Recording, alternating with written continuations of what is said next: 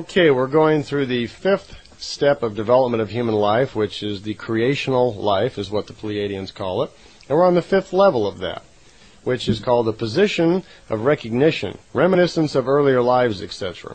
So here they're talking about, not only understanding that there is a previous life and so forth, but you would have cognition of them, that your force of spirit is strong enough now that you can actually move in time more or less and see them, feel them, and understand them well enough.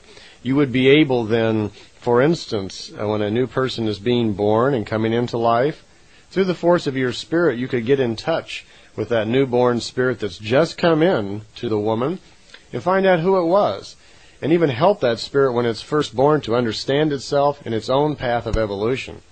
Wouldn't that be something? I mean, we're all born into life and we stumble around. We're, depending on what environment we're born into, we're taught all sorts of unusual beliefs and sort of things. And most of us wind up at being about 20 years old, really confused about what is life and what we're supposed to do. Well, depending on the society you live in, you're channeled into some area. You'll be a businessman, or you'll be a nurse, or you'll be a housewife, or a cowboy, whatever it is. And depending on what country you grow up in, you're taught that life is this, or it's this, or it's this. But most of us at some point in our life, our curiosity gets the best of us, and we want to know other things. We've got other questions. And like myself, I'm sure many of you have worn out a passport or two, traveling around the world looking for a few answers. I know myself, I've done China, and I've gone through that in Kyoto, Japan. I've been through Egypt and studied that old technology just out of interest. And perhaps there's something in my earlier lives which have led me to those areas to look for things. I'm not sure. But it's pretty fascinating how we really, go look for some connections. We try to find ourselves in the life and figure out what our purpose is, figure out why we're here. Many people really would like to understand just what they're supposed to be doing with themselves this life. Well, if we had someone at this level, at this development of level around, they could probably, help us find it. Even at our level of development, which for most of us is, far less than this, that we're learning through mild self-hypnosis and so forth to try to get in touch with ourselves a little bit more. And many people are learning to meditate, to get into themselves and find some of the answers. And they're paying more attention to dreams that come to us at night and looking for, logical reasons why we're doing what we're doing. Okay, the sixth level of creational life is called a king of wisdom, an Ishwish. Now, in the tapes earlier, I was telling you that in the old Lyrian language, Ishwish meant king of wisdom. And this is a person who is still in the physical world, but has almost total and complete knowledge. He is a king of the wisdom of life. And this is where that comes into play and where that word came from. In our tapes, we were talking about Ptah being an Ishwish, Sannyasi's father who ran the Great Spacer. He was an Ishwish. So he's living through the many lifetimes, the several hundred or maybe even thousands of lifetimes at that level of physical development where he is really rounding out his total knowledge of life and has total understanding of all of nature's and spirit's force as well as the logic of creation. The seventh level of creational life is cognition of spiritual peace at the universal love and the creational harmony. This sounds interesting, doesn't it? Cognition of spiritual peace. In other words, this being has become so developed, has such total understanding and connection through his spirit to creation himself, that he's living in spiritual peace. He can no longer be moved to hate and anger and jealousy and these things. His knowledge is far too great. He's a person of great wisdom that lives with a thorough knowledge and understanding of what life is all about and has complete cognition and awareness of creation and his connection to it. Must be a very peaceful, content state to be in. Also of the universal love, of the great universal love force that creation has for all beings, no matter what they may be doing that day.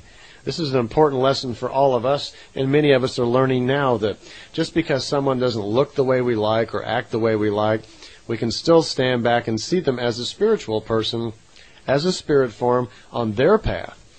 And you look at that person and it's almost humorous, and you you think, well, he's not doing anything that I would be doing. But you're not prejudiced. You pose no value judgments. You just see an individual as a spirit form on their path, doing what they think is right for them on their own path of discovery. You're not threatened by them. There's no feeling of competition. You just look at them as another spirit form and go, all right, I'm with you. Send them a little of your own life force. Send them a little telepathic nudge that you care about them, that you love them, and you don't want anything from them. Give everybody their space to be themselves. Because as you're seeing now, we're all on our own path. As we go through all these steps of life that we're talking about, development of life, millions of years are going by. And each one of us is on a different path, a different level of discovery and learning. We're all looking for information that we need so we can crunch it with all of our little mechanics, with our subconscious mind, make our little logic, and feed our spirit what it needs at that time. We're all still making mistakes and learning. So look at someone else, and when you see them, don't look at them like, oh, gee, he's fat, or she's not this, or she's too tall, or I don't like the way they talk, or oh, gee, he's an Arab, or she's black, or whatever. It's nonsense. That's strictly a material viewpoint. You're looking at someone with strictly material eyes and with a material mind. It's time we all started looking at each other using our spirit and seeing each other as spirits. All as beautiful, loving spirits on our own path, needing our own space. And we can help each other. You know, that's what it's really all about. When we quit looking at each other as material objects that we need something from, or we're prejudiced about, or we're competing with, or we're angry with, or we disapprove, when we can get past that, when we can see each other as spiritual beings, all of us are in creation. We're all created to the same universal love of creation. When we can see that, then peace actually will come to earth, and we will all be living in a more peaceful state. And that's where creational harmony comes from, because I'm quite sure at the creational level, the creational source that's actually controlling and providing the life force itself to all living things in the universe, it's unconditional. You don't have to pay a price every day for the life force that's within you. You know, we're beginning to be able to measure that there is a life force, some sort of energy source inside the body that makes all this matter, actually animates it, makes it work. You know, that spark of life that's within us. Well, you don't have to pay a fee for that. There's no tariff. It's unconditional. You are given that creational life force by creation itself to live your physical life. And nothing is asked in return. How unconditional can you get? Well, the sixth stage of development of human life is what's called the spiritual life. Okay? The first level of that is the acknowledgement and realization of the spiritual peace, the universal love, and the creational harmony. Well, acknowledgement of it. Realization of spiritual peace. What a blissful state to be in. You're becoming aware and probably living most of your physical life now in some sort of state of meditative creational bliss, where you're not paying attention to the world any longer with physical senses. You probably need no sleep at all. You can probably live for several thousand years just by the force of your spirit. And for the most part, you spend most of your time so connected to creation through the force of your spirit that you view the world entirely that way. The second level of development of the spiritual life is living in pure spiritual forms. At this level, you have almost no need for the material senses. They're probably beginning to even shut down, where you no longer need ears to hear. You can sense with your spirit. You don't need eyes to perceive things. The force of your spirit is probably so strong you can project it anywhere and see what you want. You don't need to smell. You're not going to hit anything. You're not going to walk around, because you can probably float or project your essence, your spiritual force, to wherever you like.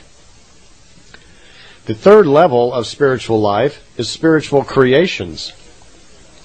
At this point, you are probably so developed as a spiritual being that you are very involved, probably helping lower life forms come into life, get through life, providing perhaps maybe this is what spirit guides actually may turn out to be. These higher life forms, people on the last throes of physical life, which can actually provide life force, not life force energy, but spiritual energy to lower beings to use, to learn from. Perhaps it's broadcast at subconscious levels, and we pick up when we sleep and so forth. The fourth level of spiritual life is disembodiment of the spirit from organical matter. We are now at a point where the things that our spirit needs to evolve can no longer be obtained through material senses. There's no longer the necessity or the need for your material senses because they cannot gather things that are of any use to us. Things that we now need to continue our evolution will only be will only be possible through the use of our thoughts, of our thinking, of our spirit. Our spiritual conscious and our spiritual subconscious are now taking over. We no longer need the body.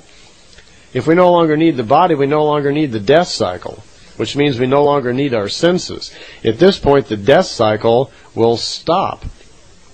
And we move into the fifth level of spiritual life, which is the first spiritual existence. That means you move into a state of existence which will last for thousands of years, perhaps tens of thousands of years, where there is no longer a death cycle, where the body, you are still in a physical body, but it's fading, where you would be so less dense, so light in weight, that at some point someone could put their hand right through you. At first you would still be able to be seen as a physical form, but your features would be getting, less distinct all the time. Your body then has so little density to it, you probably weigh a pound and then practically nothing. But there's no more need for the death cycle, that stops. The sixth level of spiritual life is the final spiritual existence. The final spiritual existence would be a point where your spiritual energy has existed then for tens of thousands of years, has ultimately come together in connection with other spiritual forces, other spirit forms, and created what is commonly called collective consciousness. At that point, that collective consciousness, or high level of life, which Billy calls the Patali level, or even the Arahat Athrasata level, which, by the way, is 7 different levels. Arahat Athrasata is a combination of 7 spirit forms together at one time. That's a collective consciousness. Patali level is even higher. At that point, there is no awareness, and has not been for tens of thousands of years. There is no awareness of the material body or senses any longer. Such does not exist. You are almost totally out of the coarse matter being and now becoming a fine matter being. Okay? The 7th level of spiritual life is passover into creation. There is a point at which the being then becomes so developed. We've been moving towards perfection all of these billions of years, and now we are almost to it. We have got to the point where wisdom and knowledge is so great.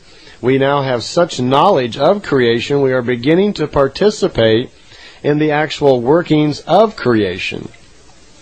Our fine matter existence is at such a high level where the frequency of our thoughts is so high, we are almost totally out of touch with any material existence.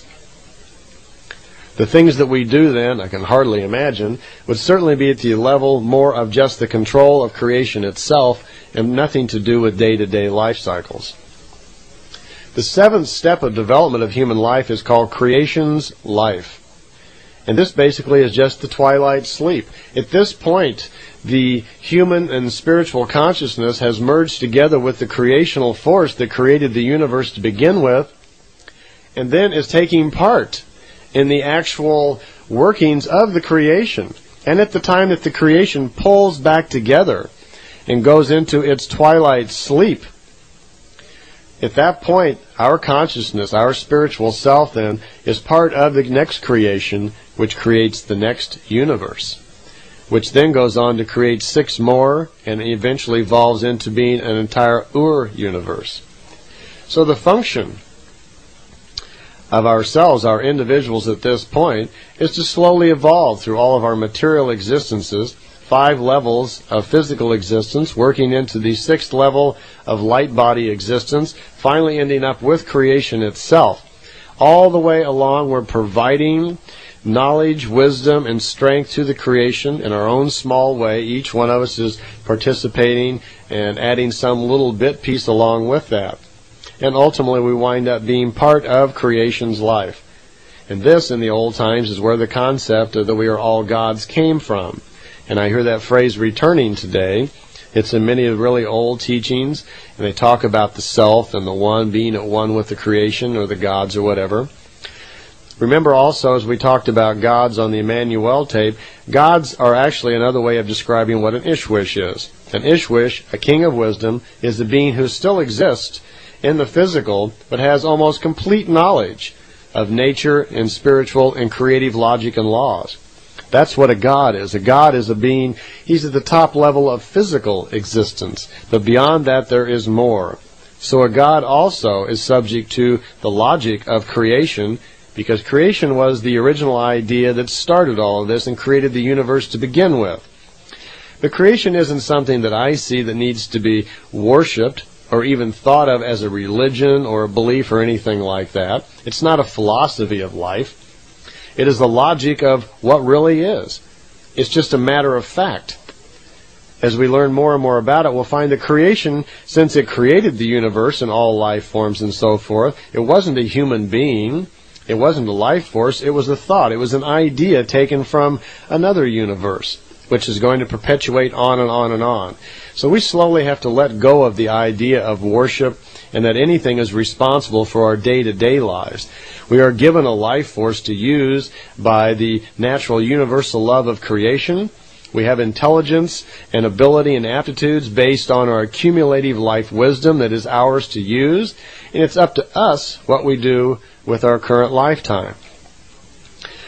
You can say we're 100% responsible for our own life, but when you live in a society and an environment like the one on Earth right now, are we really? I mean, there is so much of life which is dictated to us. There is so much of life that is forced upon us, where you're going to live, how you're going to think, what you're going to react to, how you're going to dress. There are so many things in life that are pushed upon us that we really don't have too many choices. So we are at a point of development where it's very difficult for the individual, once he even decides to lead a more spiritual life, it's very difficult. For one thing, you can't live in a major area, a major city, and consciously think that you're going to have very much spiritual growth. Because one of the first things you find out when you start developing yourself more spiritually is that we're all tuned into each other. That there is some form of kind of form of thoughts that move among all people. And when you start tying into that, you find out that it's very unhealthy to be around large centers, i.e., for instance, like Los Angeles. If you live in Los Angeles, if you're listening to this tape and you live there, or New York, or some major metropolitan center, you know that once you leave there, you say you go on a vacation to Colorado or some sparse area in the mountains where it's beautiful and you're back in touch with nature and it's lovable and the people are nice and you're having a great time and you're with somebody you love and, you know, everything is just wonderful and you're so peaceful and happy. Well, that's the natural state. That's the way it's supposed to be. It's in that environment, in that state of mind, where you can actually start growing spiritually because you're living more as a spiritual person. But when you get back on that plane and vacation is over and you go back to your major metropolitan, smog-infested city full of hate, anger, prejudice, and everything else going on, you have to defend yourself against all of that. As soon as you get back, it's like,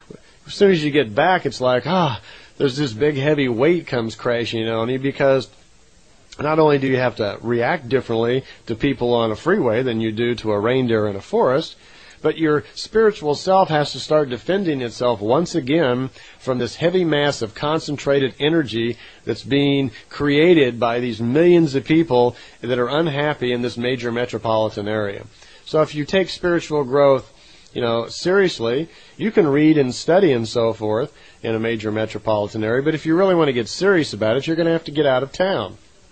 You're going to have to move into an area where it's possible to live with nature, where you can actually live as a spiritual person, because the laws of the society of our country are certainly not in line with the laws or logic of creation, or even with nature. So in the city, we burn up everything, we cover it with concrete. We're certainly not living with any respect with nature at all. So if you want to be a spiritual person and develop somewhat in those areas, you got to get back out into nature and live with it. There will be a point someday we may elect a president based on wisdom instead of on power and economics and control. At that point, there'll probably be a major change in our world. And hopefully the people of the United States, which are the leaders of the planet Earth, We provide the leadership and the inspiration. Perhaps the New Age metaphysical movement in this country will continue to grow and will fight for the truth and will, follow through and develop more and more as spiritual beings. And they will develop and learn to do more and more things because it's the right thing and because it's the truth. They'll discover more about the truths, and ultimately the spiritual beings of the planet eventually will overtake the material beings. And at that point we will have a peaceful society, much like the Pleiadians do, and we'll have a better understanding of all of these steps of development of human life. Okay, we've just finished discussing the 7 steps of development of human life, and by discussing those development steps, we are assuming, of course, that what we call reincarnation is real, which means that there are 2 different types of life. There's a physical life, and then there's the other side, sometimes called heaven, and what the Pleiadians call a fine matter world. The spirit that is us, even though it manifests itself through material lives, also is a never-dying, never-ending energy form, gathers information from these lifetimes. So it is a fine matter existence. Okay? Now, what is the fine matter world like? Well, that's something that's really plagued man for a long period of time. What is it like after you die? What really happens? Where do you go? Or do you go anywhere at all? Well, among the Pleiadian information, here's what that's all about. They call it the other side, or the fine matter world. Commonly in our society, we generally think of it as heaven, at least in the Christian community. So we're talking about the same thing here. We're talking about where it is you go when you die. To begin with, what exactly is death? There is, if you have, for instance, a car accident and the doctor comes and you're taken to the hospital and they pronounce you dead, that means that the doctor is saying that your physical body is no longer functioning, that your brain is dead, there's no longer anything going on in the material body, so they call that death. Well, that is physical death, or clinical death, medical death, whatever you want to call it, but it's not necessarily spiritual death. Spiritual death is at that point that the spirit actually leaves the body. When there is spiritual death, the spirit leaves the body, it's called flash-like, instantly. It just zips right out of the body. Now, that can sometimes be at the same time as physical death, but in some cases, the body just isn't quite dead yet, and the spirit hasn't really left. It's just not detectable by the instruments that our doctors use. But in most cases, usually when there is death, the spirit leaves quite very soon after that. In some cases, it might be a few hours, or maybe even a day or so in some particular cases, where the body is still functioning, but the doctor just can't quite detect it. But what happens then? Well, the spirit separates. And when the spirit leaves the body, once the spirit leaves the body, then the body couldn't possibly exist any longer because there's no spirit there to drive it. That means the life force that creation provides has left the body. Your spirit now drifts off into the fine matter world. Well, where is the fine matter world? Well, it's right here.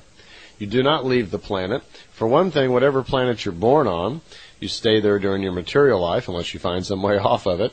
But whatever planet you die on, if you die on the planet Earth, your spirit stays on the planet Earth. It's not possible for it to leave. This is part of creation itself. It's part of the logic of creation itself because your spirit is tied to the planet that it is living on. And that's for a number of reasons. One, what's called the Akashic Record. There are several energy reasons why that needs to be. It's not a choice that the individual has. When you die, you stay right here. The spirit really doesn't go anywhere. Spirits kind of congregate, you might say, in a layer of energy around the planet. They really don't go anywhere. They're just now existing in the fine matter world. Some people think of it as another dimension. But they are no longer concerned with the material. Because they're no longer in the material world. Actually, the fine matter world is kind of a state of cogitation, was the word that Billy used to try to describe it. He says it's similar to kind of like when you go to sleep at night. If you've been up all day and you've had a number of things on your mind and you're working hard, whatever, when you go to sleep at night, your conscious mind is shutting down, and your subconscious mind is in there just working away, trying to solve some of the problems of the day. And you know from your own experience, if you go to bed with a lot on your mind, sometimes it's very hard to sleep, isn't it? You find yourself sleeping very lightly because you're working out the problems of the day. Well, when you die and pass over into the fine matter world, one thing, the material body is now gone. There's no more senses, so you're not gathering any new information. So it's kind of a state of cogitation like sleep is. Your spiritual mind then, your spiritual self then, is kind of finishing up or cogitating all the things that has happened to it during its lifetime. It's similar to kind of like what a sleep state that's going on. One comment was, and they didn't clarify this too much, they said that there are several stages that the spirit will go through before it returns again to the material life. So it's suggesting that there could be some different levels of growth. Okay, there is awareness on the other side. The spirit, once it's on the other side, it is possible to contact it.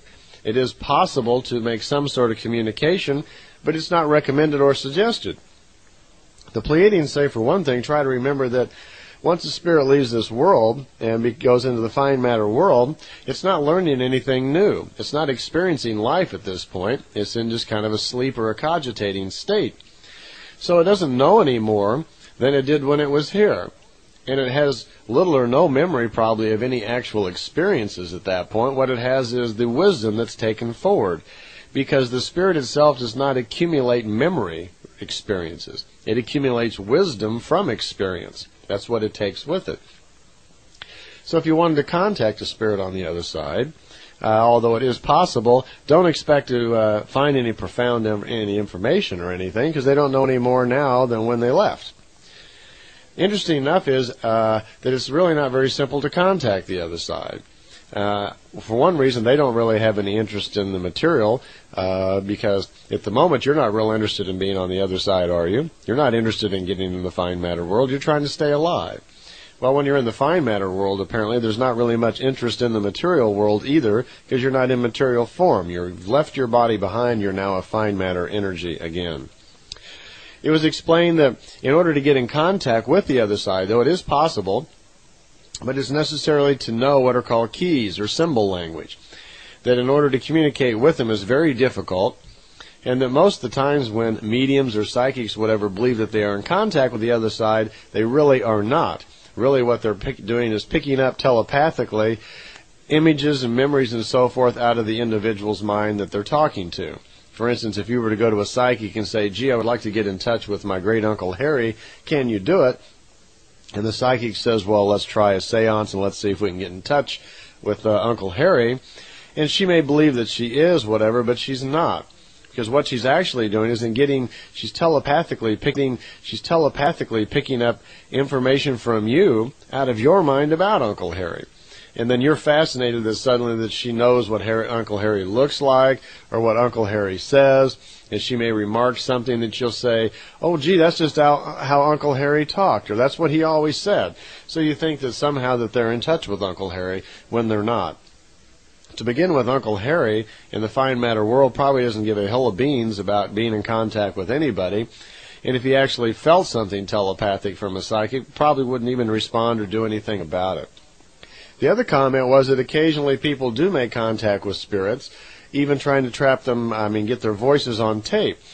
And the Pleiadians remarked that quite often that a spirit, once it's on the other side, doesn't even want to be contacted. And if it is, usually will regard it as kind of a nuisance and will give disinformation or treat it as a joke or will say something kind of silly anyway.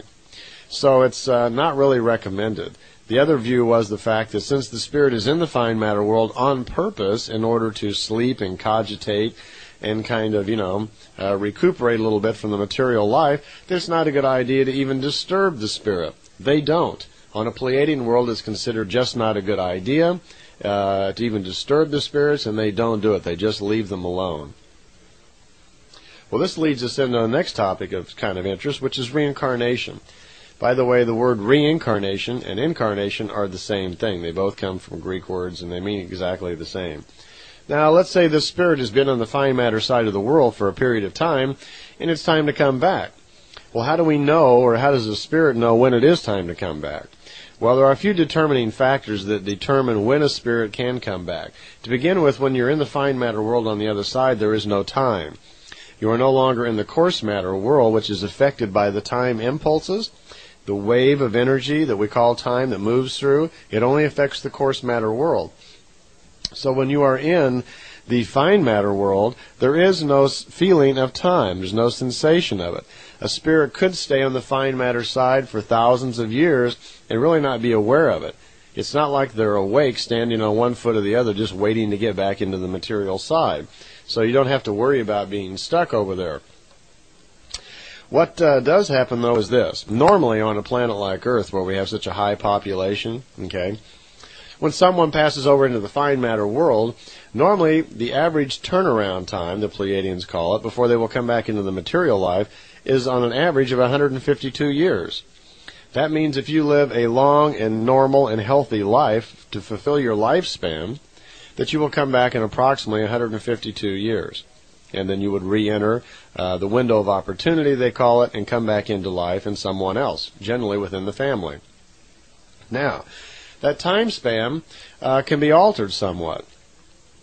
And here's how it works. If you have a shortened life, maybe you die from an accident, young child 10 years old is in a car accident and dies, okay, they will come back faster.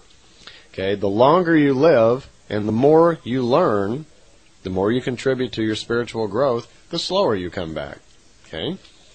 The shorter you live, the less you learn, the faster you come back. You have no say-so in this. It's part of the mechanism of creation, which tends to balance things out. So people who live a long period of time, if they live to be 90 or 100 years old and have had a really good life, they probably wouldn't live that long anyway unless they were basically well-balanced, happy people. So they're probably going to come back slower, 150, 170 years. If someone, however, you hear of a young child dying at birth or a 1-year-old, they may be back very quickly. Generally not less than 15 years normally. However, there's an exception to that rule. Apparently, every 25,860 years, when the Earth moves in closer in proximity to the central sun, which it is just now and has been since 1937, we call this the New Age, is the general jargon or term to call it. But there is a step up in frequency and electrical radiations, apparently, that influence several factors in our life. And rebirth is one of them. And there's a tendency, I'm told, that for rebirth to be faster during this time period. So it's quite possible even that a young child, say it should die at birth or perhaps from abortion or something, that they would be back very quickly, possibly right away within a few days, weeks, or months, something like that. Okay? When it's time for a spirit to come back into the material world, it's a natural process of creation. The spirit really doesn't decide what time it's coming back. What happens is when it's ready to come back, and has something to do with like waking up in the morning when you're just ready to wake up, when it's ready to come back, creation will provide the mechanism by which it happens, and there's a natural tendency for that spirit to come back within family. The first priority apparently is usually level of evolution, that the spirit will try to come back into a woman equal in level of evolution. It will try to stay within family. Quite often your great Aunt Harry may have been someone else's aunt, have been someone's uncle or something like that. You can change gender from lifetime to lifetime. Creation doesn't do that. People do it kind of subconsciously. How that works is this way, that there is kind of a programming that's done subconsciously in the individual. If you are living a life as a male and wish to come back as a male, it doesn't take any more than thinking that. You literally program your subconscious for wanting to be a male in the next lifetime, and it will be. It's not decided by the mother. It's decided by the spirit itself. If you are apparently unresolved on the issue and really don't even think about it or care, however your subconscious will, it may kind of go either way. So you have some choice in that. There is some programming involved there. If you go through lifetime and are confused about your male role or your female role, which some people are, perhaps they go through life and they're having a terrible time with their love life and their sex life, Emotionally, they're upset, and they just are totally out of balance, and they go and they die, and they are confused about themselves and about their sexuality and so forth. Then they will come back pretty much the same way. When they come into life, there is no programming. They come back in slightly confused, and depending upon environment, they may continue to be confused, and this is what leads to homosexuality. Homosexuality is not a third sex. It's not something we should be developing in our society and giving rights to it. It is a confusion of spirit in the fine matter world. And once we understand more about that, we can help people when they have confusion of spirit by helping them find out what they're doing, what they're thinking, and help these people find themselves, gender-wise. The Indians were always good at that. They would teach the young men to be more male and to understand their male hormones and their male attitudes and, come with me, son, and do this and so forth. Now, I realize it's probably not quite as simple as that, but that's the general idea about what confusion of spirit can cause. By the way, when there is a conceptual act by a male and a female, within 3 weeks' time, right at about 3 weeks, is when the spirit makes the decision whether or not it's going to come into the mother. Okay? So it's within 3 weeks, although the mother's not aware of it. But that's when the spirit makes a decision whether or not to attach itself to the woman in this window of opportunity. The woman becomes pregnant and provides a window of opportunity for a spirit to come in. It will within the 3rd week, and then it attaches itself to them. At that point, the spirit has decided that it will be born in this woman. So in a Pleiadian world, the morality of abortion then, the issue would be that there can be no abortions after 3 weeks because the decision has been made that there is an individual then attempting to come into life at that point. On their world, however, they benefit from greater spiritual and creational knowledge, and many of their people have the ability then to telepathically communicate with the spirit coming in to see who it was, any problems they may have. Did their last life end in trauma? Are they bringing some confusion with them? What path are they on? Are they needing some sort of special knowledge? And they can actually sense the feelings and experience that are in these beings, read their past lives, and see what they need to learn when they're coming into the new one. In other words, they treat each newborn baby as a person that's on path of discovery, that's on a particular path of searching and knowledge, and they facilitate that. What a marvelous idea. Now, in our world, we look at children as possession. If we have a son or whatever, we say, this is my boy. He's going to be a football player. Or he's going to be this or whatever. And we look at it like we created it. We possess this thing. We have made it. This is my boy that I made, or this is my daughter, and so forth. Well, that's kind of a wrong viewpoint. We need to start looking at it as if these are people coming back into life on a path of their own. These are people coming back into a new life that need understanding, that need special attention to their personality, to their character. We're not supposed to mold them into our shape. They're on their own path of discovery and knowledge. They're working on their own evolution. They're not working on our evolution. They're not here to serve our needs, to bolster our ego or whatever. They are not a model of us. We get confused by that because quite commonly they look like us. See, the man and the woman provide much of the information that goes into actually creating the body. The spirit itself, when it comes along, provides certain information, generally just in the face. If you could see pictures of yourself, say for the previous lifetimes, you'd find that right across the middle of the face, where the eyes and the nose and the ears in that area are very similar. That face, that look in the eyes in there seems to be, for some reason, the spirit itself dictates how that looks. But the rest of the body is, of course, dictated mostly by the factors from the mom and the dad. So when the baby comes in, or the person comes in, it makes the decision at the 3rd week. It's in there then developing. Just a little aside here on dealing with the reincarnation. I know this is a subject that, we don't have a lot of nuts and bolts scientific information about this yet. We are not developed yet enough in spirit that we really know very much about it. We're just kind of, we're in the belief stages here. However, there has been some marvelous work done by some English people in studies in India where there's been young children come in and at a very early age, when they're able to talk and so forth, still have vivid memory of a past life. And there's been a lot of studies on this. It's very fascinating, where these young children, maybe say they're 5 years old, they'll be born, and they will describe a lifetime in the room that they were in, what their parents looked like, where they lived, everything about it. They'll have vivid memory of it, which is amazing. And these investigators will go track it down, and they'll find that these kids somehow knew everything. They were exactly right. So somehow they came back, and quite commonly it was very fast. Generally, it was a very quick turnaround. So there is some much better information than we had before, leading to this idea of reincarnation and reinforcing the idea that it actually does exist. As we become more and more developed in the use of our spirit, it will become more obvious to us individually that it is true, because more and more you will have the ability to actually see your own past lives and the futures that you're creating for yourself, and you'll know yourself that it's real. Couple of things, we're talking about birth here and so forth, and there's a few ideas that the Pleiadians had about, and Billy had asked some questions about that I thought were kind of interesting that I want to run over.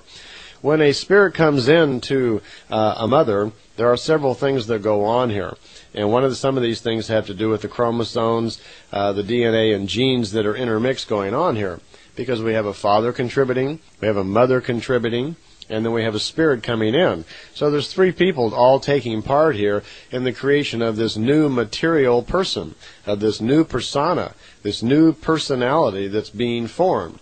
Because at this point, the spirit that's coming in is not a personality. Okay, it doesn't have a name. It doesn't think of itself as a name. It is an energy force that is moving into a new material life, helping to create a new material life. And it carries forward with it wisdom from previous lives, but it's not bringing necessarily memory, and it does not bring persona. A child is not born thinking that my name is Larry, this, that, and the other. Although there is some strong indication that children like to name themselves. And then on a Pleiadian world, for instance, the mother will telepathically try to make communication with the child to see what it wants to be called, its first name. Because the first name of an individual in a Pleiadian world is, like we talked about earlier, indicates their knowledge and level of evolution and the wisdom. Something about the individual. Names have meaning. And there are many people you may have run into that don't like their name and prefer to call themselves something else. Where a parent will go through a book, they get in a store and they'll look through all the names and they'll name their child something they think is really great. And of course the child had no say-so in the matter at all. And it might be a name that feels wrong, just doesn't apply to that person at all, and doesn't make any sense. How many people do you know that don't use their real given name? An awful lot of people use a name that's slightly different. For instance, even myself, my name is not Randy Winters. I was born James Randolph Winters. Randolph was my middle name. I've never used James. I've never used Jim. I've never even heard anybody call me that, except for a brief period for a couple of months when I tried it out once. I had moved, got a new job, new friends, and I told everybody my name was Jim. I was already about 25 years old, and I thought I'd try to see what it felt like. It felt so odd, so left-handed, I just didn't feel right at all being called Jim. And so I dropped it. I grew up always being called JR or Randy. And I never used the name James. And my family, for some reason, even though they named me James, they never called me James either. Even when I was a baby, I was little Randy and little JR. Okay. Well, dealing with genes and wisdom and intellect and so forth, there's a few comments here I thought you might find kind of interesting. One thing that Billy asked a question about chromosomes and so forth and how they affect people, and the Pleiadians mentioned that normally human beings have the same number of chromosome pairs within them. Chromosomes carry the information for character, for the form of the body, and the sex of the individual. Now, the sex of the individual information is going to be given to that chromosome by the spirit when it comes in. The chromosomes are the essential carriers of the genes, which influence the chromosomes and cause them normal or abnormal switching and so forth. Age is a gene-conditioned factor, they're saying here. And that the brain and the spirit then use the genes, in other words, to do certain things. They give information to the cells to regulate life for the regeneration and disintegration of the cells. Genes are not connected to intelligence because this is caused by spiritual evolution. Again, the spirit carries forward the wisdom from the lifetime, brings that forward and puts it into the individual when the body is being created in the mother. Spiritual thinking and wisdom and intelligence are factors of the spirit. These manifest themselves organically in the brain. What happens is once the spirit comes into the body, at the 3rd week, okay, it's about the 8th week that the brain starts being formed. Okay. When the brain is being formed, we have the mother and father who have contributed their, their genes, their factors. The spirit then comes into play, and here's why. What happens is, as the brain begins to form, it has to know how many connectors, neural connectors, dendrites, synaptic junctions, and so forth to make, so that this individual can think. Well, some of that information comes from the spirit itself. The spirit starts sending information to the newborn material body that's being formed on the number of connectors and so forth that are going to be needed to house the intelligence of the wisdom of this spirit. So once the neural connectors are all in place, we got all these dendrites and so forth that are in place, then a very interesting thing starts to happen. The information then from the spirit that's carried forward from all these lifetimes, it's fed into the body, into these connectors, and it flows into the acids that are in the brain. So the information, the fine matter information, is transferred from the fine matter world. A copy of it is more or less kind of downloaded into the coarse matter world, which is the acids in the brain. Because we already know the connectors in our brain, when you think, all these little neural connectors get excited and run through the dendrites, and there's all these synaptic junctions that little electrical charge goes off, and it affects the chemicals in the body, and the chemicals in the body do this, and then so forth, and all the cells are affected, and our body is in operation. Well, within those acids in there, that is where the wisdom from your previous life is stored in coarse matter form. Well, I see once again I'm running out of tape, so just fast forward this here. There's just a second or two left, and I'll see you on the other side.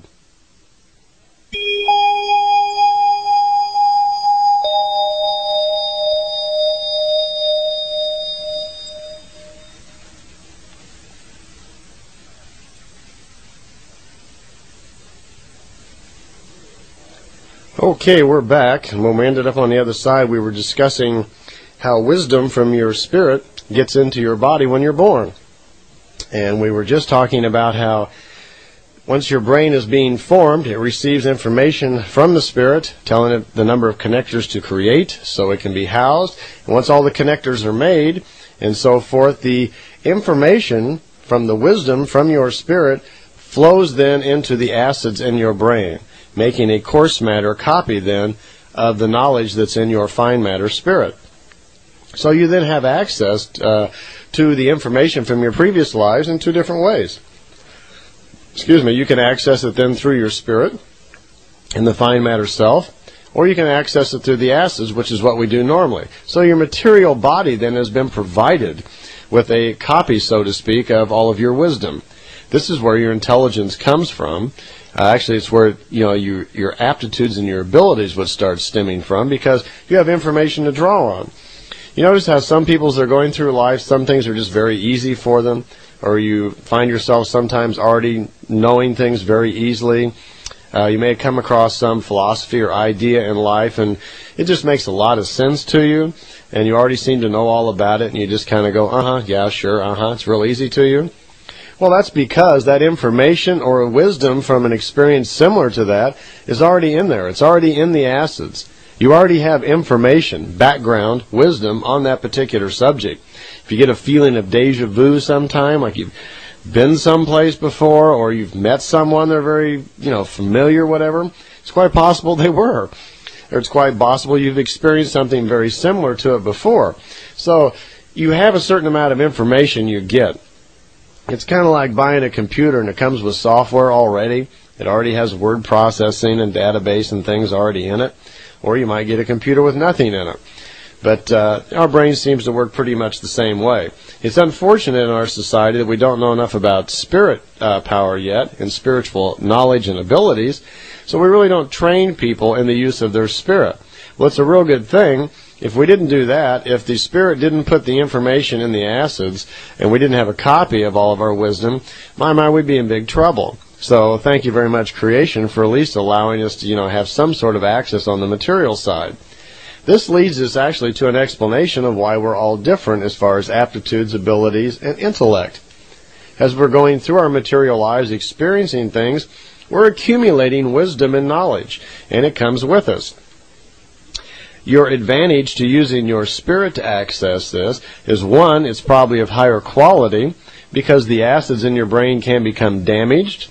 They can become altered because of poor pregnancy, health problems, and so forth. Dietary disease and things can set in and affect the brain, the connectors, and so forth, so that your material self does not function completely properly. But the spirit side of yourself cannot become ill.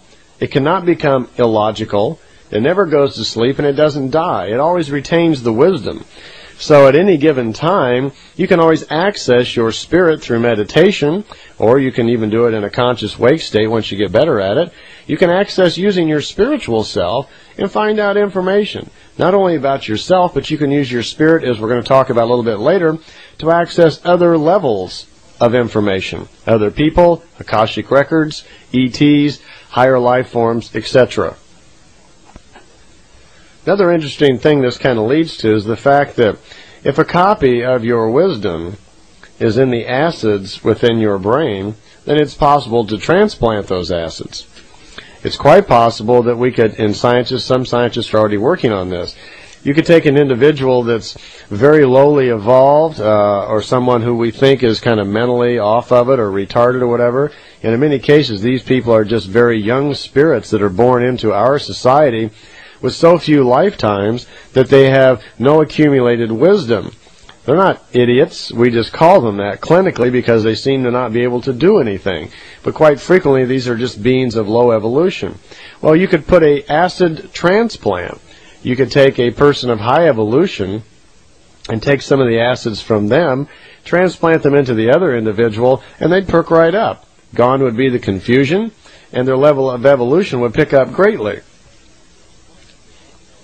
This is one reason also, because of the acids, why it's possible that a mother and father perhaps of low intelligence or low evolution, it's possible for them to have a son who could be brilliant. And vice versa. Really brilliant parents could have a son of low evolution. That's not the norm, though. Generally, it's more of a normal because the level of evolution is one of the main priorities of when a spirit comes in and chooses a mother or comes into a window of opportunity. So normally you don't see that too often, but it is possible. The genes then that are influenced by the spirit, and they pick up all these impulses and they store, and they can create confusion in a life form when you have a real mental illness. See, a real mental disease can quite commonly be caused by a confusion of the spirit itself.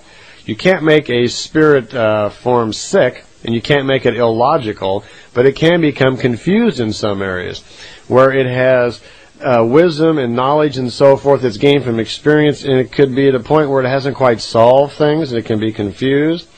Well, in that particular case, then the spirit is affecting the genes that are in that person. The impulses then are picked up by the genes, they're stored, and this person becomes confused in lifetime. So that's entirely possible. Actually, another thing that's pretty fascinating that can happen is that on some occasions, when a person dies and the spirit leaves the body, if it's an accident or it is at a time when the subconscious of the individual is not expecting it, your subconscious knows when you're going to die. It already knows that. You can access that generally yourself through meditation if you want to find out. Well, your subconscious is always knowing what you're going to do, even in a few days in advance. This is one of the techniques that the Pleiadians use to examine our subconscious and find out what we're really thinking. They can do that because even though you're thinking consciously, most people are not aware that they can access their subconscious or don't bother, but your subconscious knows what you're already planning on doing for the next few days. So it's possible to actually access that in there. Well, when an individual passes over and is going into the fine matter world, quite often, if it's not a expected death or the individual just doesn't want to leave the material plane for whatever reason, that spirit can actually move into another living being, where we have a person then who suddenly is housing two spirits within itself. That not only is possible, it's not that uncommon. Apparently about 10% of the time that happens, and this can lead to what sometimes is considered as mental illness, where a person suddenly has dramatic personality changes or suddenly becomes very confused. I can tell you I'm quite aware that some very well-established clinical psychologists have stumbled across this accidentally, where people have come to them quite confused with apparent mental illness and they can't figure out what it is. And through hypnosis, they've been able to find out that there is another personality inside of this individual. And during hypnosis, the psychologist has been able to talk to that other individual, that other spirit which has moved into this person, and convince them that they have died, because they don't know where they are. And convince them that they have died, and it's okay for them to move on, to let go, and go on into the other side. That they are confusing the person that they are in a wrong body, that it is unnatural, and to move on, go on and fulfill yourself with your own evolution. They will. The person will come out of hypnosis. The spirit will leave instantly because it has the ability. Once it just gives up hanging on to the material, it slips off into the fine matter side, and the person almost instantly then is relieved of its confusion. There are documented cases of this, hundreds of them, by several clinical psychologists. So it's not just an oddball theory, it's actually really happening. Okay. We've been talking an awful lot here about our spiritual side and our material side, and we've been talking and figuring out about how we go through life cycles. We go through 7 steps of development of human life. So, and all of this is following the logic of the creation. All of these things that we go through, these cycles of life that we go through, are all embedded in us. The instructions, so to speak, and the matrix that controls all of this life cycling and evolution is already built into the creation itself, because we are a bit part of the creation, and we are just going through the cycles the way it was meant to be. So that's why we have 7 stages of development, and that's why we are actually 2 beings. We are a spiritual being, which is going through a series of material lives. Those material lives, those personalities, that's you and I on the material side. We are Barbara, Nancy, Bob, Larry, whatever our particular personality is right now. But that's a material being. Just for a moment, I'd like for you to get the exhibit that I have in the little handbook. There's a drawing of a big circle, and it says the 2-part being on there. It says on the left side the material side and the spiritual, and I'd like to explain to you a little bit, as it was explained to me, how the material being and the spiritual being actually interact and what's going on while we're in this material life. You see, even as you're listening, thinking, all the time that you're in your material life, you are also a spiritual being. And that spiritual being is in there all the time, listening, paying attention, and trying to gain in spiritual growth. That's the whole impotence why you're trying to learn all the time. That's what drives you to find out things, to make a quest for information. The spirit needs food, and the food it needs, the way it eats, is experience, it's truth. It needs wisdom from your experiences. So you're always encouraged by your spirit to go try things, look into things, and search for answers. And that's where that comes from. Well, on my little drawing here that you're looking at, you see on the left side it says material side, and over on the right side it says spiritual side. Now what I've done here is I've just made a little drawing to show you the relationships between the material and the spiritual. It's just a little diagram to explain a few things. You'll notice on the left side it says that there's a conscious part on the material side. Now we know that. That's what we're using right now as we sit there and listen to this tape. We have a conscious side, a conscious mind that we use all the time when we're awake. We also have a subconscious. Some people call it unconscious. Some people are unconscious. But we have a subconscious self.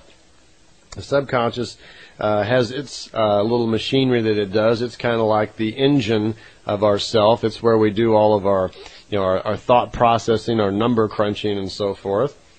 And then there's a thing that's called the psyche.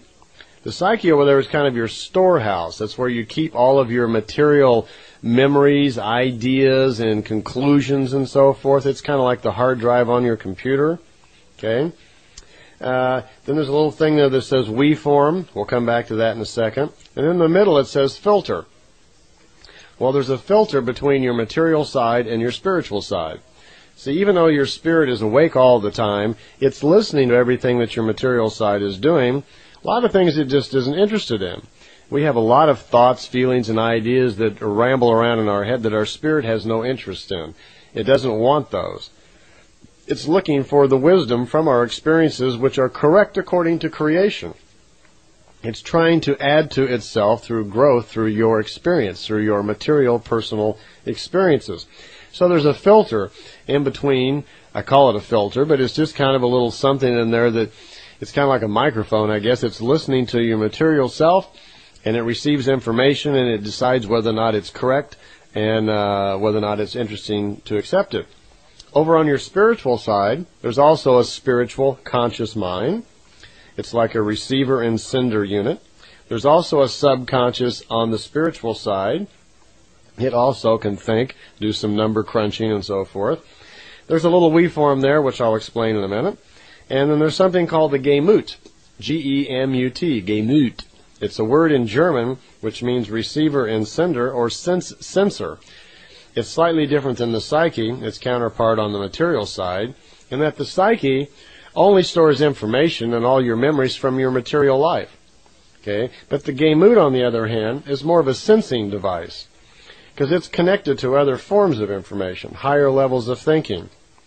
This is where your spiritual power comes in. The ability to use the Gemut as a sensing device to actually move out and get information from different sources. And there's a language concerned with that, which I'll talk about in a minute. Well, these are the basic parts of the material side and of the spiritual side. So let's talk about those just a little bit. Let me explain a little bit about what each one does and excuse me, what happens as you're going through your day-to-day thinking. Okay, over on the material side, you notice up on the top there, it has the 5 senses there. That we've got sight and touch and smell and hearing and so forth, your senses there. And you know what these are. This is how we gather information. Now here's what happens. Your material self, as we've mentioned before, the reason for your material life is to gather information. Once you gather that information, then you proceed to think about it, you form logic, and you do a little number crunching, whatever, you make conclusions, and you store that information. And once that information becomes part of yourself, it becomes the wisdom from those experiences, and that's added to your spiritual growth. Here's how it works. Let's say you're having an experience, and let's make up some sort of experience here. Let's say something common in life, maybe a career move. You got a new job. Okay? You've been working at a company for a while, and you know, a big promotion's coming up, and there's you and 2 or 3 other people that are online for the promotion. Now let's make this a happy story. So let's say you get the promotion, all right? Well, as we're going through life all the time, we're using all of our senses all the time to gather data, aren't we? You know, right now you're using your ears to listen to what I'm saying, and you use your eyes to read information, and we have touch. We touch things to see what it's about. We smell it. We taste it. These are how all of our sensors are out there, material sensors are always gathering information and feeding it to us. Well, as soon as that information comes in from our sensors, as soon as we see something, our conscious mind regulates all of these sensors. As it receives that information, it very, very quickly runs right down to see if we have any information on that. You see, the conscious mind actually can't make any decisions on its own. It has an entirely different function. It's responsible for gathering the information and bringing it in and so forth, but on its own it can't make any decisions really on its own. So it doesn't. Actually what it does is when that information comes in from you, it quickly directs that thought or idea directly to your subconscious to see if we have any data on that. Because in your subconscious is all of your knowledge, and it wants to know if this new incoming thought, if we're sympathetic to it, or if we have any feelings about this. What's our opinions? Do we have any knowledge? Is there any data on this thing that just came in? And it's done very, very quickly. So what happens is, as you're listening to this tape, reading a book, or you just heard some information about this promotion that you're going to get it, you become very excited, but maybe somebody says something, well, gee, the person who gets the promotion is going to be the one who had the highest sales. And you're quickly thinking, oh, sales. Your mind flashes off into running back over all of your sales numbers to see if you're, think you might be eligible.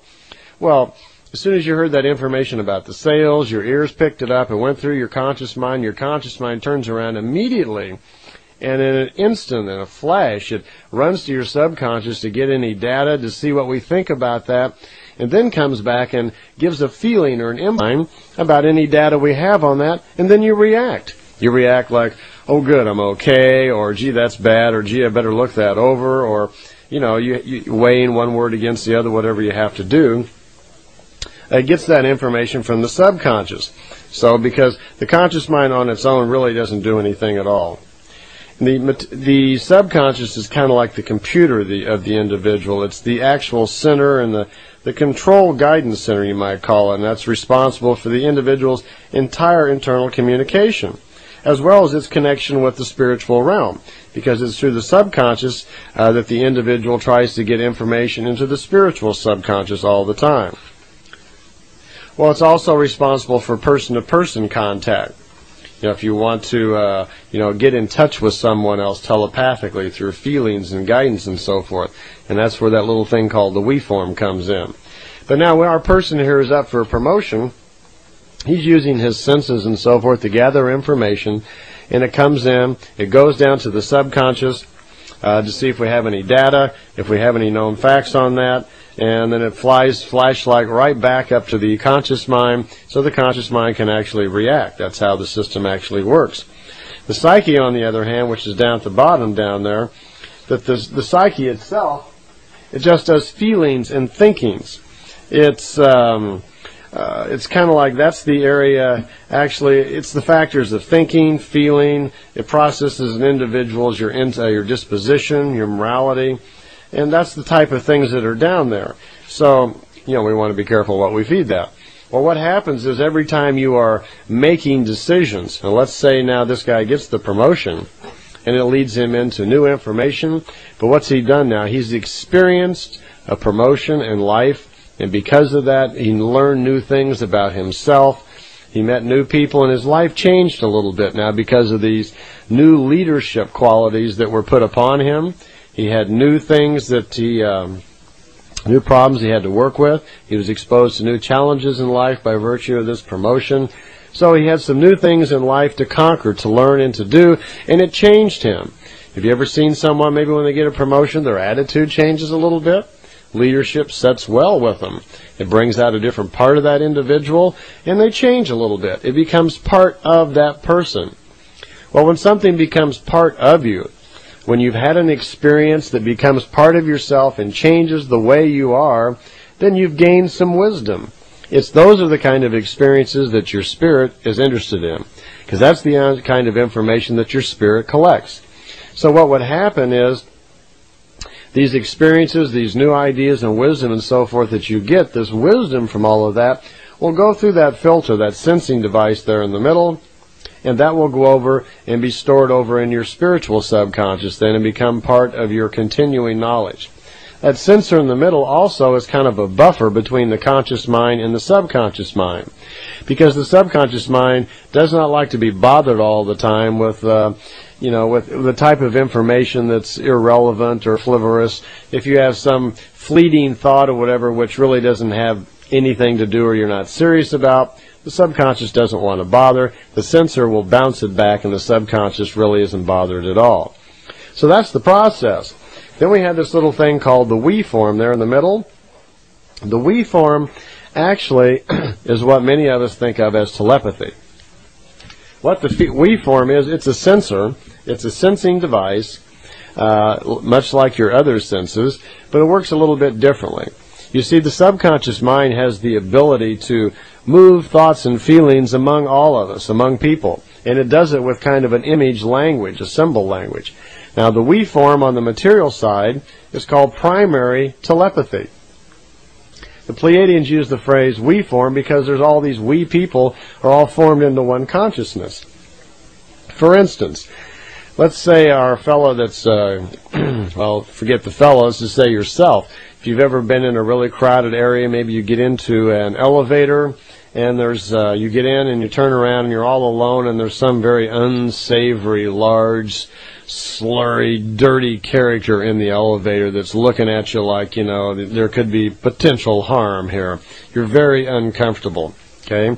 Well, you're not only all of your senses are reading his look and feel and everything, but he's probably projecting some very unkind thoughts about you, and that's done from subconscious to subconscious, and it's your we form that's picking that up. Have you ever walked over to the phone and known it was somebody calling, or had a hunch who was going to knock at the door, or, you know, you had a hunch to go pick up your laundry or something, or just some feeling? That comes out of the we form. The primary telepathy is confined pretty much to the planet. It's short range. By that I mean you can pick up thoughts and feelings from people around the planet. This is also how, like in large metropolitan areas, that the subconscious of millions of people who may be unhappy, angry, or unrestful and so forth affects other people. We talked earlier about how you really couldn't have spiritual growth in a major city. This is one of the reasons why. Because your subconscious mind, without you being conscious of it all the time, is constantly picking up these feelings, images, and so forth from the we form, the telepathic we form, in your subconscious on your material side. Now you notice over on the right side, it says we form also, and it calls that spiritual telepathy. That's a little different. Over on the material side, the primary telepathy is rather basic. It's a form of hearing. It's a tone that comes in the ear that you can learn to receive it. That can be blocked. You can learn actually to block out those feelings and so forth so they don't really bother you. On the other hand, over on the other side, the spiritual telepathy, unlike the primary telepathy, is very long range. And this is how Billy was able to receive telepathic transmissions and so forth from the Pleiadians and other higher life forms over on the spiritual side. This is also what channeling is supposed to be. When you receive information from other beings and higher sources, it's done through the subconscious we form on the spiritual side in the form of telepathy. And this is a language of symbols. There are over 50 million symbols, sometimes called keys, that interpret spiritual knowledge. And if you wish to be in touch with higher life forms and so forth, this is how it's done. You develop the use of your spirit, and you receive telepathic images in this language that come into your spiritual self. They then are translated into your speaking language and sent to the material side. So never is there a trance needed.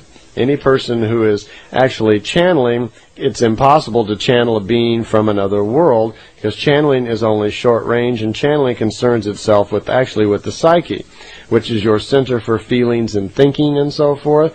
Also, this interplays if a person has an ego problem, wants to be popular, wants to be noted, wants to be thought of well, and so forth. These thoughts interfere in the individual when they're channeling, and that's why they create the persona. It's done by their insides, their psyche and their subconscious more or less get together and create this euphoric meditation.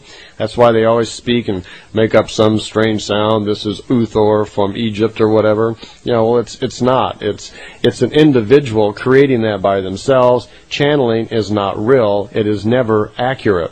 If you wish to receive information from a higher life form or another individual on another world, it is done through the spiritual self. It is done through this spiritual we form, and it involves the knowledge of the symbol language actually receiving it. So that's how it would actually work. You do not have to be unconscious. There is never needed the trance, and there is never needed a separate persona in order to receive this information. You can learn to do it in a fully conscious, awake state. The Gay-Moot's a fascinating little device. The Gay-Moot over there is a sensor. You've heard people talk sometimes about how the silver cord where you're connected to creation. Well, that's kind of what the Gay-Moot is. It is a sensing device that can connect you to higher forms of information also. If you are interested in contacting your higher self or someone else's higher self, you can use the spiritual we form to do this. It, of course, takes a lot of practice. Some people it comes easier than others, and it's done through an understanding of this symbol or key language, and you develop it through meditation. Meditation is no mystical magic or anything. It's the simple process of just learning to control yourself, control your mind, to control your material self and your spiritual self, and turn one off and on as you like. You see, meditation, what you do is you shut down your material senses over there that are all very active. You shut down your conscious mind, and you get into a state of meditation, which is a balanced state where you, the individual of them, have access to your spiritual self. And then what you do, once you gain knowledge of your spiritual force, you actually get in touch with your spiritual self. That power will develop. You can then ask for and receive the symbols and keys of your own name, of your own self. You can then start looking and finding symbols and learn more symbols so you can access other higher forms of information. Now, aside from some ET on another planet that you may want to talk to, if they're willing to respond, one of the more interesting things to access is something called the Akashic Records. Now, what are the Akashic Records? In metaphysical terms, they're sometimes called the etheric records or whatever, but here's the general idea. As you are thinking, and as everyone is thinking, thoughts, remember now, are forms of energy. Energy condensed and so forth to higher levels of compactness or condensation, I guess you would say, can be formed into matter. But at any rate, thoughts don't die out. Once you form a thought, it is a very, very small impulse of energy that you have created by virtue of your own brain, and they are stored. Well, where are they stored? Well, your thoughts are stored, in your subconscious. They're also stored also in this Akashic Records. So an Akashic Record is a band of energy around a planet that stores all the thoughts of the people on the planet. There's also a storehouse of knowledge or an Akashic Record around a galaxy, and there's also an Akashic Record for a universe. All these forms of Akashic Records store different types of information. Now, you have access to these Akashic Records all of the time, and you access them through the we form on the spiritual side. The knowledge of the past, though, is protected. You can't just jump into it. It's not like open to everyone. You have to learn how to use the we form and how to make this connection. Psychics tap into the we form quite oftenly by accident and are not even aware of what they're actually doing. For instance, I know there are, if any of you have seen Luis Gasparetto do his spirit paintings, that's what he's doing. He's accessing the Akashic Records. Here's what happens. Let's say you want to get in touch with Da Vinci. Well, Da Vinci, the personality that was Da Vinci, is dead and gone. He is reincarnated now as somebody else, and there's been maybe 1 or 2 lifetimes since then. So Da Vinci himself is gone. Da Vinci is no longer on the other side. He's not in the fine matter world. If he was, he wouldn't respond anyway, because on the fine matter world, he's not Da Vinci. He's a collection of all of his lifetimes at that point. But if we want to access, say, Da Vinci and do something, we can get access to Da Vinci's thoughts in the Akashic Records while he was Da Vinci. And that can be done through the we form. We would have to find out how to access his particular records, because the Akashic Records is made up in levels.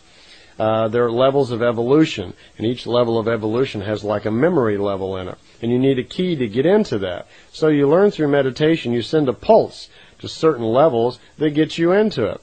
One interesting thing is you can't get into a level of information in the Akashic Records that's higher than your own evolution. So if we're going to try to get access to Da Vinci's thoughts and feelings that are in the Akashic Records, we couldn't get access to any of those thoughts and feelings at a time when his level of evolution was higher than our own. So if Da Vinci was much higher evolved than us, we wouldn't get very much. We would get something, though. But what happens is when you get in touch with those feelings, let's say we learn the symbols and we find out how to send the pulse, we can actually get in there, and just for those moments while we're in touch and in connection with the Akashic Record, we will think and feel like Da Vinci, and our body can react. It can react in the form of auto-writing. That's how it's commonly done. It cannot react vocally. It's not possible to get into the Akashic Records and speak like Da Vinci. You can't channel the Akashic Records, in other words. You know, Da Vinci's not going to come into your body, take over your body, and speak. That's not possible. But it is possible for you to access the Akashic record and think and feel like him for a moment, and you could write or draw and do things. Billy demonstrates this by quite easily, very simply, he can get into the Akashic record because he knows most of the keys. He has access to many different forms of information which were taught to him, and he can suddenly think and feel like Enoch or some particular one that he happens to know the key for. So that is a possibility. That's one way you can get in touch with other forms of information through the Akashic records.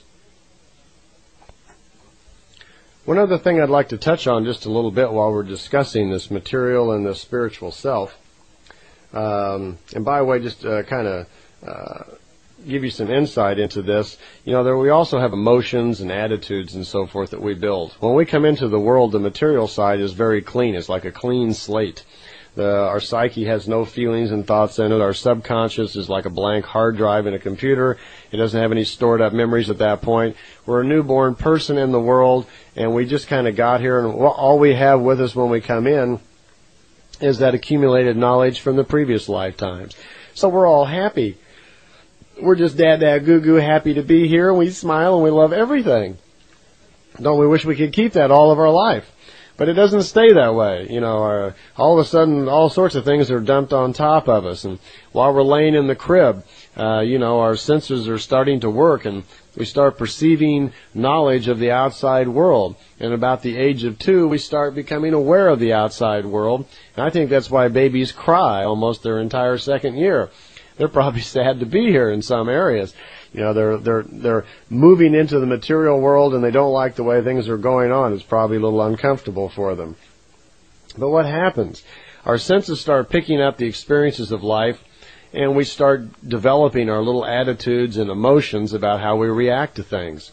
Let's say we have an individual who's 30 years old, who's divorced, become an alcoholic, and lost his job. If we have someone like that, what has happened? He's lived through some terrible experiences. He makes associations with his experiences. He develops all of these emotions and attitudes towards certain things. Then every bit of information that comes in, when he perceives something, let's say about his divorce, maybe his wife always wore red shoes, and he sees a woman walking down the street with his eyes, so the eyes pick up the red shoes. What's he going to do right away? He immediately associates that with the bad memory of the recent divorce, doesn't he? So he doesn't actually perceive this person as they really are. He doesn't see them subjectively at all. What he does is, instead, when he sees this person, he just sees red shoes, a trigger goes off inside, and you know, he doesn't react normally towards this individual if he's going to react at all. So we can be greatly controlled by all of our, you know, programming we go through life with. So one of the main functions that we need to do is to learn to meditate, to close down some of our emotions and attitudes, all these knee-jerk responses that we develop and so forth as we go along, so we can control ourselves. So we can learn to reprogram ourselves and see people objectively when they walk down the street. I mean, not subjectively, objectively. When they're walking down the street in red shoes, so we can just say, oh, there's a pair of red shoes, and there's a new person that I don't know, and don't make any attachment to all of the difficult feelings and problems that you may have had during a divorce. But we do that. Our material side, as we go on in life, becomes very difficult for us to think clearly and stay in balance. And this is what leads many people, unfortunately, to becoming hostile or violent in life, or depressed or angry or jealous. Life's experiences build up. They have so many problems in life that are so difficult. They develop all these emotions and attitudes where they can't see things clearly. So their subconscious never even gets a chance to react. And then if they're too far gone, which leads to violence or jealousy or whatever, that the spirit itself will just literally shut down. It will no longer even be interested in any of the information that the material self is gathering. The life from that point on is just considered a spiritual waste. That the spirit itself will no longer be interested in anything that the material side comes up with. No more wisdom could be added because it's all illogical. Meditation allows us the possibility of reprogramming and changing things. It is the process where we can shut down the material senses, And very slowly, an individual that may have all these problems can learn to overcome them and reprogram themselves through benefit of their spiritual self. They can literally ask their spirit for advice and help sort out problems, which the spirit will do. Your spiritual subconscious will go in there and think things through for you and give you back feelings and ideas and hunches that are, good for you. Your material self then, especially if someone's guiding you, your material self then can begin to learn from these experiences and start seeing itself clearer and get itself back in balance. So we have a process here by which we could reclaim mental health. We could overcome personality problems, depression, things like that. We could, through meditation, incorporate this in and make kind of a new psychology of the future through spiritual development. Through use of the spirit, which never gets sick and never dies, we can learn to control and change ourselves somewhat.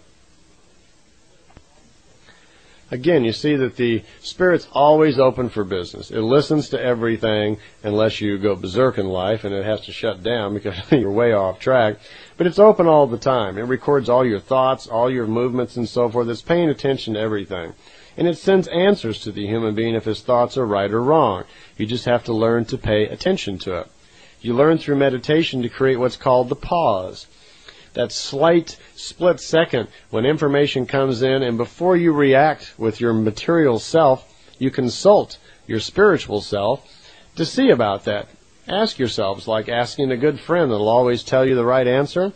You can learn to pause and kind of like mentally quickly get an opinion from your spiritual self, and it will answer you truthfully. The spirit is the carrier of the creation. It's found in everyone. On our spiritual self is that part piece of creation. And remember, creation is the perfection. It has the ultimate peace, the ultimate universal love. So what a great place to consult with. And if you have this great spiritual self within you that has the ability to touch and feel that and consult with it and draw information from it, why not use it? Many of the old philosophers always made reference to the individual as being, every man contains a microcosm within a microcosm, and that's true. Because everything in the universe that exists, everything within creation, also exists in the human being. There are different dimensions in the inner being that are endless. So it's beginning to look like the matrix of the creation, the logic of the creation comes into the spirit. The spirit facilitates creating the body. So information from the spirit is in every cell, every atom particle of the body itself. And these get smaller and smaller all the time. So there's kind of like microcosm within microcosm. There's a copy of your creation. Your spirit has a copy of creation. It's in everybody. And it contains all dimensions. You see, when an individual can start looking at life with a balanced view from his material side and his spiritual side, when he learns to start using the spirit all the time as a source of energy, of knowledge, of wisdom, then he starts becoming a much happier individual. That way he's not prone to knee-jerk responses and emotions that get him entirely out of whack, and he's not going to overreact to things and over-respond. He'll be able to calmly see things. He'll be able to always refer to his spiritual self for knowledge. The nice part, too, is that he'll just be a lot happier. An individual who lives, by the creational logic, who uses his spiritual self and is always seeking to get closer to creation, will find that he is somehow just luckier, and he has kind of spiritual poise. See, luck belongs to the inner being. It's an inseparable mark of the existence of the spirit within you. When you are close to that spiritual self, it just naturally happens. There's a force that rises up in you. The material body may continue to age. It gets older and the material body changes, but the spirit itself doesn't age like that. Even though you may be 50, 70, 80 years old materially, where the body is starting to deteriorate, the spiritual self has not aged. It still remains young and healthy and vibrant inside in there. So you can even use your spiritual self to facilitate looking better and living longer. At least while you're alive, your material self will be happier, more fulfilled, and you'll have a healthier life. Once an individual recognizes his spirit, he becomes to become more powerful, and doubts and things like that in depression just vanish away. If you even try it yourself after listening to this tape and start making some efforts in meditation, we have a tape on meditation in this kit also. If you listen to that and start practicing that, you'll find just with a few simple exercises and practicing, you'll get in touch with your spirit. You'll be able to use it a little bit and find that there's an exhilarating feeling in calling upon your spirit and doing something for the right reasons and finding that it's actually in there and making that connection with creation. It's exhilarating. The world will look different. Instantly you feel better about life. Any fears about death just vanish right away. And there's this wisdom that comes into you that there's a calmness with it, a peace with it that makes you feel really good. And it's kind of like an inner light that comes with you. See, wisdom and spirit, they're two factors, but they really result in just basically the same thing, because your spirit contains all of that wisdom. A person who knows and can feel the creation once that happens develops an inner peace and assurance. He can defend himself against any kind of silly thoughts or strange feelings because of the power that grows within you. The way you do it is you deliberate on the truth. Wisdom and knowledge of creation, it affects your feelings and changes an individual's thinking. The more his intelligence, the more you direct your intelligence to the quest of knowledge about the creation, the more forceful becomes your personality and the easier your life actually becomes. First, all it's necessary to do is learn the spirit intellectual mode of thinking, and then you recognize how right it actually is, how it actually works, how you can actually get in touch with the creation itself through your spirit. When you have your first successes through meditation, then you move forward by very large leaps and bounds because you know you're onto something. You get excited and there's this enlargement of the spiritual self. There's this inner power. You start feeling much luckier. Things just get easier. It just happens for someone. And you begin to understand that it's good to be 100% responsible for yourself. You develop this feeling of confidence and assuredness that only comes from the knowledge of your own personal power, your own spirit. Your development then is free from fear and anxiety. Those things no longer bother you at all. So you would no longer have any doubts or fears about death. They just vanish, and you can keep constantly in touch with this feeling about universal love and the great feelings that you can get by constantly knowing that creation is there. It's a great strength. Okay, I can see we're running out of tape again, so it's time to stop this part. We have two more important tapes, meditation and psyche, which lead in more into the mechanics of things, so I'll meet you over there.